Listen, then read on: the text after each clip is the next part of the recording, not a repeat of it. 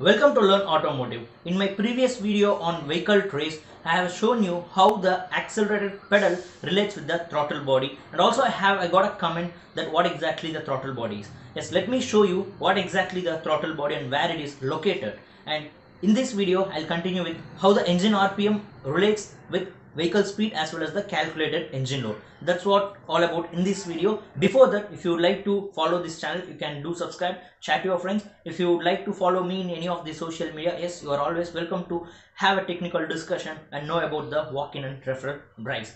Let's see what exactly the throttle body is and where it is located. Here I have opened the car's bonnet to show you the throttle body. So here, before that, this is the throttle body actually you have seen. And so this is the engine compartment. Here we have the 4 cylinders, that is the 4-cylinder valves. And here this is the exactly the throttle body. So if you see the throttle body, we have 2 wires connected. That is, this is a bus, that is a CAN bus or flex ray bus. So here this is the one wire, that is bus, and bottom is on another bus. So these will keep on transmit the information that how much the throttle body is opened, the percentage we can read, right? So this is all about the throttle body, and this is placed in between the engine compartment and the airfoil manifold. There we have the filter, that is the air is coming from the atmosphere should be purified, that is filtered.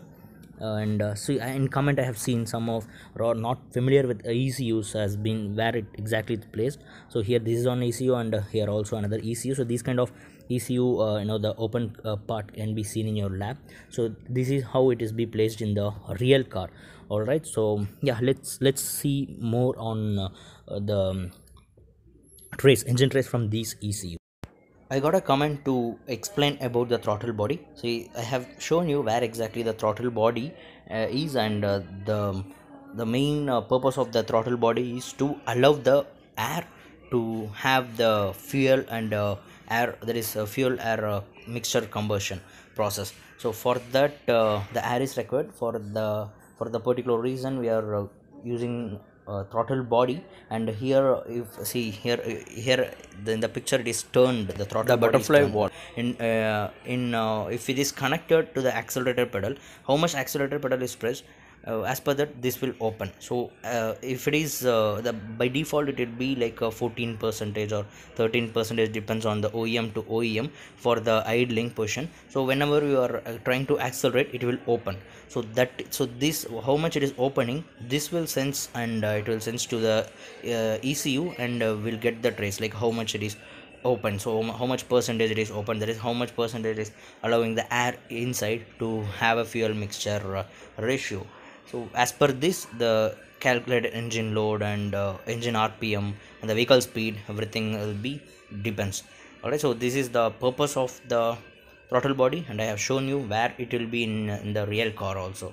Alright, so now we'll see how this throttle body position will impact the speed and not only speed, engine RPM, speed, and calculated engine load.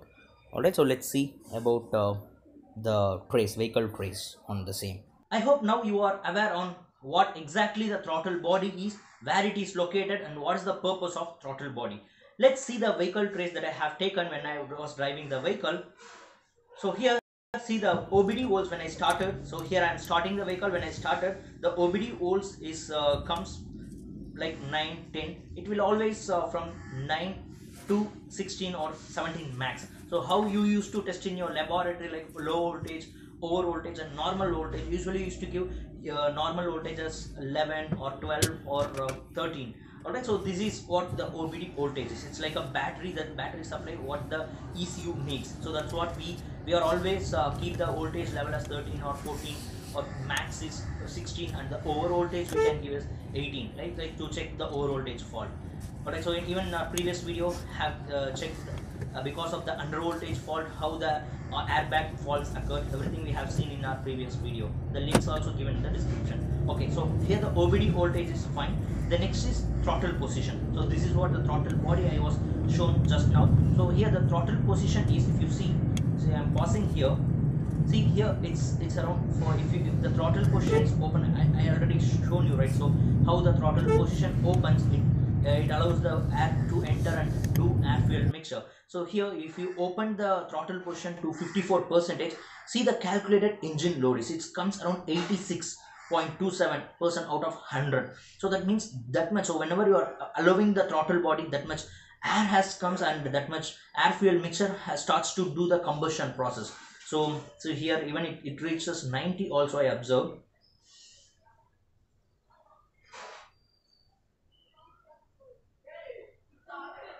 Yeah. Yeah, okay, anyhow, we continue. So we'll get that. So whenever we are opening the throttle position, so as I said in my previous video, only one again I am repeating, the throttle position is by default it will be like 14 or 15, and whenever you are trying to press the accelerator, the throttle position keep on varies, and yeah, once it will keep on varies, so that the engine calculated engine load also varies. So this is the relation between the throttle position and calculated engine load. See, even here it's reaching as 90 also. Alright, and let's see how the throttle position impacts the engine RPM. Whenever the throttle position, so again throttle position is a basic input from the accelerator pedal. So the throttle position with the calculated engine load is clear. Whenever again now it's throttle position with engine RPM. So whenever the throttle position is higher, the engine RPM is higher again. Say for example, this is a start. Whenever we are starting the vehicle, say it's 650 RPM, that means it's idling. So the throttle position is 12 or 13. It is a default throttle position to just have a big minimal fuel and air mixture happens, right? So for that it was, so whenever it start, see it's 1,200. So whenever the throttle position is become 15 or 16, the engine RPM also goes 14 to 1400 RPM or 1200 RPM. So this is all about the throttle position with engine RPM. And yes, you can always see the OBD voltage, how it is varying, like how you are in your laboratory, it is keep on constant, but here it is changing because of the PCM, that is a computer. So means the engine computer, for the OBD voltage may takes time to time. So that is what it is keep on varying. And finally the throttle position with the speed. See, if the throttle position is like 16 or 17, the engine RPM is 1900 or 2000, like that is 2000 RPM, and the calculated engine load is again, it is, if it is a 20 throttle position, then it is on 30 or 40%. And see here the throttle position is 50 plus, then the calculated engine load is becoming 80 or 90 also sometimes, and the speed is just 50. So speed also doesn't matters, because say for example, if you have a slight acceleration, if you are going on the normal road, so definitely the speed will be normal. If you have a same slight acceleration, if you are going in the downhill road, so the speed will be more. And the another scenario, if you are going in uphill, the speed will always lesser. So speed always keep on varies, it depends on the surface. And here I have driven on a normal surface, a flat surface. So usually it is whenever the throttle position is 30 or 40, and the engine RPM is 1500 or 1400, the speed will become 30 kilometer or 50 kilometer, that's it, per hour. So this is all about the vehicle test and the relationship between how the throttle position, that is how the accelerator pedal impacts this engine RPM, calculated engine load, and speedometer. So this is all about the vehicle race, the part, I think the third part. So maybe the next video will be on the, again the DTC status of the DTCs that we have been left with the previous video. And after that we'll try to continue complete the DTC information service 19 from Unified Diagnostic Service. I hope you learned something in this video. If yes, hit a like, and if you have any suggestion or any topic you want, yes, you can always leave a comment. And yes, we got a comment like to have videos on electric vehicles and hybrid vehicles. Yes, definitely it's about to come. And yes, please do subscribe and chat to your friends. If you want to follow me in Instagram or Facebook, yes, you are always welcome to have technical discussions. We'll get back to you in the next video. Until then, bye, take care.